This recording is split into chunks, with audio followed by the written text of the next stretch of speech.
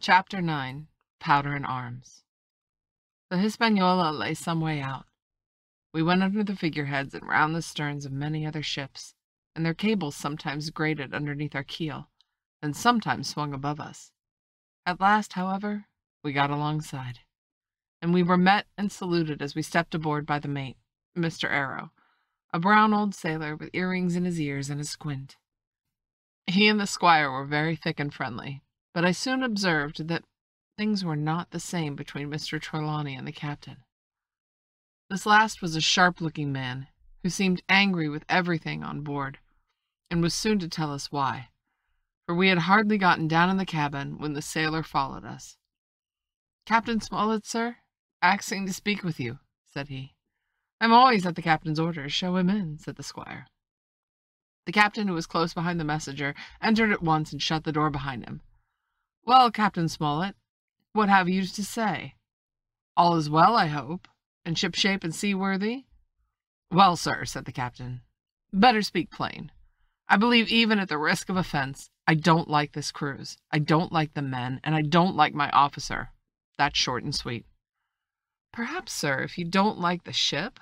inquired the squire, very angry, as I could see. "I can't speak to that, sir, not having seen her tried," said the captain. "She seems a clever craft. More I can't say." "Possibly, sir. You may not like your employer either," says the squire. But here Dr. Livesey cut in. "Stay a bit," said he. "Stay a bit. No use of such questions as that has produced an ill feeling. The captain has said too much. He has said too little, and I'm bound to say that I require an explanation of his words. You don't, you say, like this cruise. Now why?" "I was engaged, sir, on what we called sealed orders, to sail this ship for that gentleman where he should bid me," said the captain. "So far so good, but now I find every man before the mast knows more than I do. I don't call that fair now, do you?" "No," said Dr. Livesey, "I don't." "Next," said the captain, "I learn that we're going after treasure. I hear it from my own hands, mind you. Now treasure is ticklish work. I don't like treasure voyages, and on any account I don't like them. Above all, when they are secret, and when they are, beg your pardon, Mr. Trelawney, their secret has been told to the parrot." "Silver's parrot?" asked the squire. "It's a way of speaking," said the captain. "Blabbed, I mean. It's belief that neither of you gentlemen know what you're about, and I may tell you of it, life or death, and a close run." "That is all clear, and I dare say true enough," replied Dr. Livesey. "We take the risk, but we are not so ignorant as you believe us. Next, you say you don't like the crew. Are they not good seamen?" "I don't like them, sir," returned Captain Smollett, "and I think I should have had choosing of my own hands, if you go to that." "Perhaps you should," replied the doctor. "My friend should perhaps have taken you along with him, but the slight, if there be one, was unintentional." "And you don't like Mr. Arrow?" "I don't, sir. I believe he is a good seaman, but he is too free with the crew to be a good officer. A mate should keep himself to himself, shouldn't drink with the men before the mast." "Do you mean he drinks?" cried the squire. "No, sir," replied the captain, "only that he's too familiar."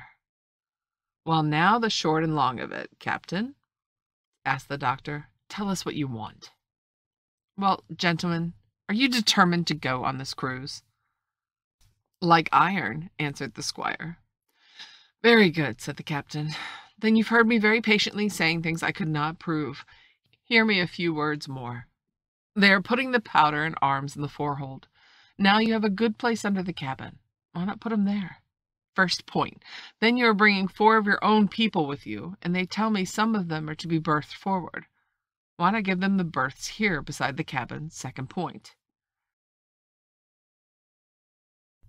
"Any more?" asked Mr. Trelawney. "One more," said the captain.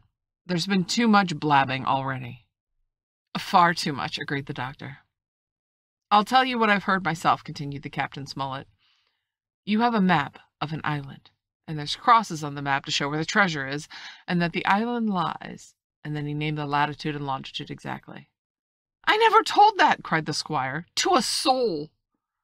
"The hands know it, sir," returned the captain. "Livesey, that must have been you or Hawkins," cried the squire.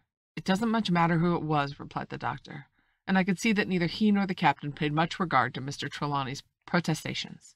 Neither did I, to be sure. He was so loose a talker, and yet in this case I believe he was really right, and that nobody had told the situation of the island. Well, gentlemen, continued the captain, I don't know who has the map, but I make it a point it shall be kept secret even from me and Mr. Arrow. Otherwise, I would ask you to let me resign.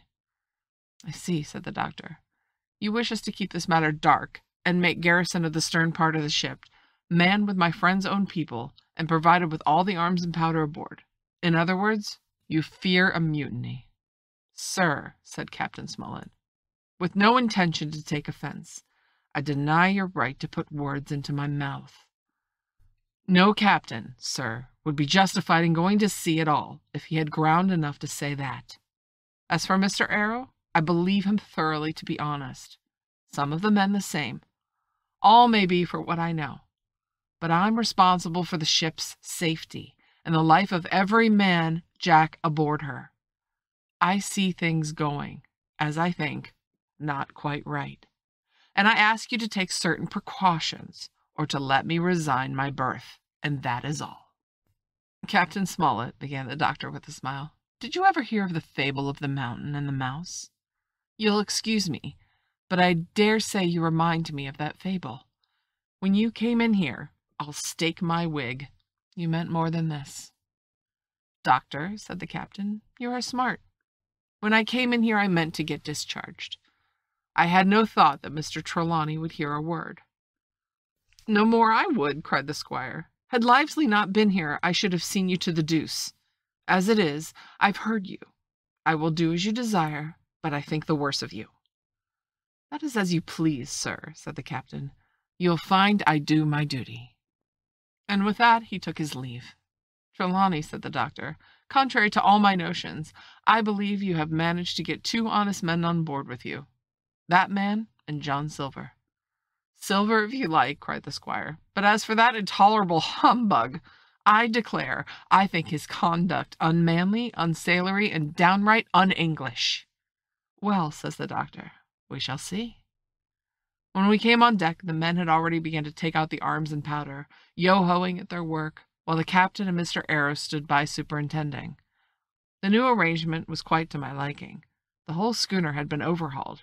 6 berths had been made astern out of what had been the after part of the main hold, and this set of cabins was only joined to the galley and forecastle by a spared passage on the port side. It had been originally meant that the captain, Mr. Arrow Hunter, Joyce, the doctor, and the squire were to occupy these 6 berths. Now Redruth and I were to get 2 of them, and Mr. Arrow and the captain were to sleep on deck in the companion, which had been enlarged on each side till you might have also called it a roundhouse. Very low it was still, of course, but there was room to swing 2 hammocks, and even the mate seemed pleased with the arrangement. Even he, perhaps, had been doubtful as to the crew. But that is only a guess, for as you shall hear, we had not long to benefit of his opinion. We were all hard at work, changing the powder in the berths, when the last man or 2, and Long John along with them, came off in a shore boat. The cook came up along the side like a monkey for cleverness, and as soon as he saw what it was doing, "Hey, ho, mates," he said, "what is this?" "We're changing the powder, Jack," answers one. "Why, by the powders," cried Long John, "if we do, we'll miss the morning tide." "My orders," said the captain shortly. "You may go below, my man. Hands will want supper." "Aye, aye, sir," answered the cook. Touching his forelock, he disappeared at once in the direction of the galley. "That's a good man, Captain," said the doctor. "Very likely, sir," replied Captain Smollett. "Easy with that, men. Easy." He ran on, to the fellows who were shifting the powder, and then suddenly, observing me examining the swivel we carried amidships, a long brass 9. "Here you, ship's boy," he cried out. "Out of that! Off with you to the cook and get to some work." And then, as I was hurrying off, I heard him say quite loudly to the doctor, "I'll have no favorites on my ship." I assure you I was quite of the squire's way of thinking, and hated the captain deeply.